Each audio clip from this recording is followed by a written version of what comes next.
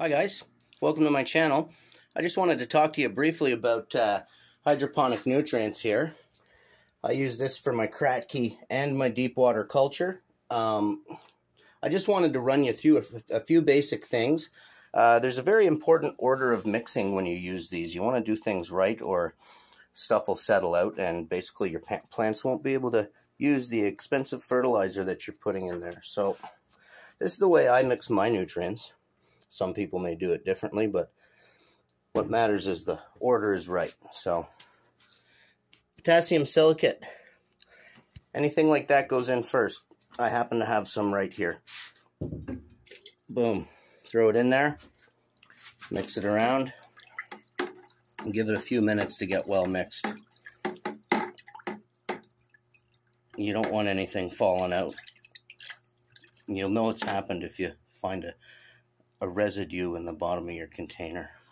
It's pretty obvious. So next in order is CalMag. I'm using Cali Magic, part of the general hydroponics lineup. To be honest, I'm going to be switching soon to Master Blend, so I'll be able to give you guys a good breakdown on how that works as well, and a comparison. I'm just thinking these liquid nutrients are a little expensive. You can get a lot more with the powdered stuff. So next in order of operations is your Cali Magic. So I'm not going to mix them now. I'm just going to make a video to show you guys the order.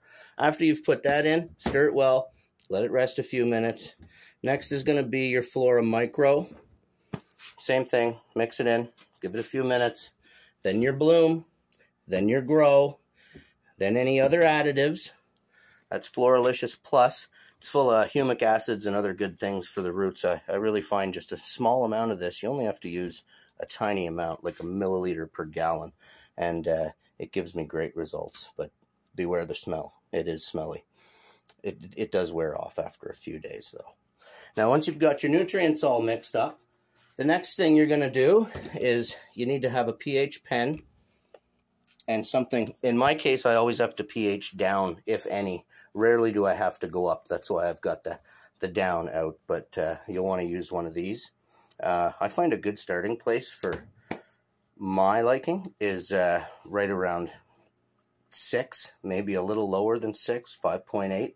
And, you know, for these tomatoes, I'm going to run about 1,200 parts per million on the 500 scale. So that'll give you an idea what I'm doing. Thanks for watching. Please subscribe to my channel. I'll be giving lots more informative tutorials all summer long. I'll be working a little better on my speaking as well. But, yeah, I just wanted to thank you, and that's that. Happy mixing.